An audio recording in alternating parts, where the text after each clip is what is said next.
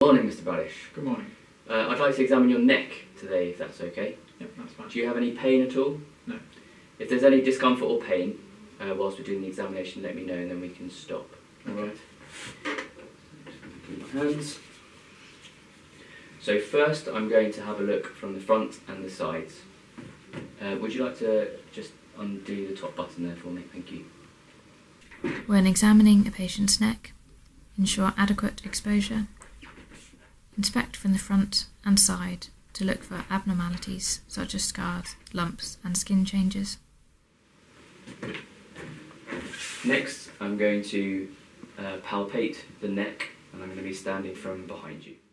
Always palpate standing behind the patient and ensure you feel all contents of the anterior and posterior triangles of the neck. It is advisable to feel one side at a time. Start by feeling the midline structures of the anterior neck and then all the other lymph node areas of the neck.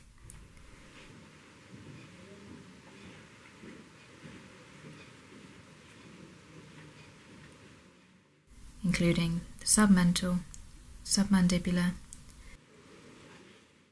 anterior chain, supraclavicular, posterior chain, occipital,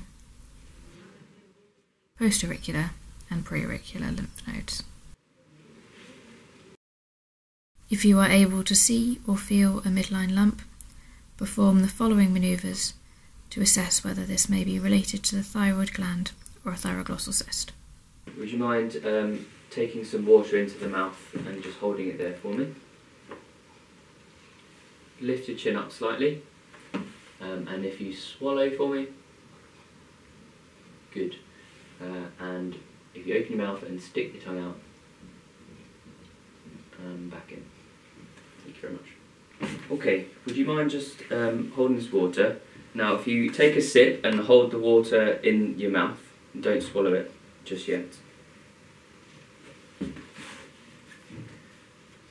Now if you can swallow the water for me. Good.